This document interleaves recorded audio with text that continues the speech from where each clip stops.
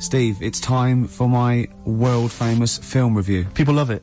Yeah. Yeah. Yeah. How, can I just ask, before you crack on with the film review, I notice you often do films that people have already seen. Well, you see, that's what I mean. That's why I think your film review failed, because people didn't know what film you're talking about. They hadn't seen it. Yes.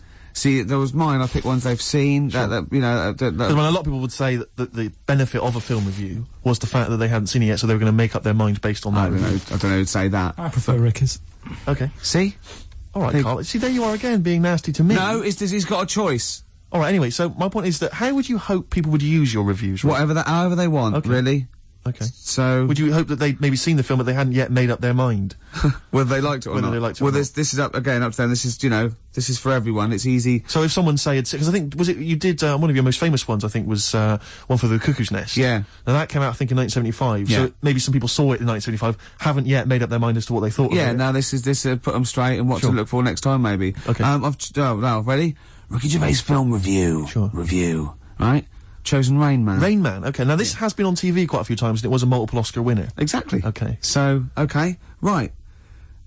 Rain Man, it's got Tom Cruise in it, and he's alright, he's normal, but he finds out he's got a brother who's a bit mad. Dustin Hoffman is doing it, right? And it's meant to be. He's all weird, but he's meant to be, so it's good acting.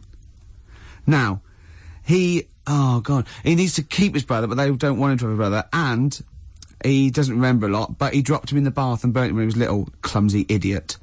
But then he finds out he can make a bit of money, so they get the same suits, and they go bet two for good, because he's got special powers.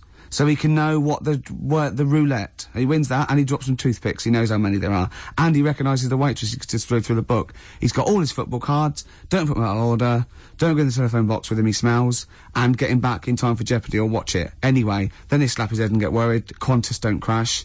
So he's got all that. And in the end, he doesn't, I don't think, but at least they've met each other.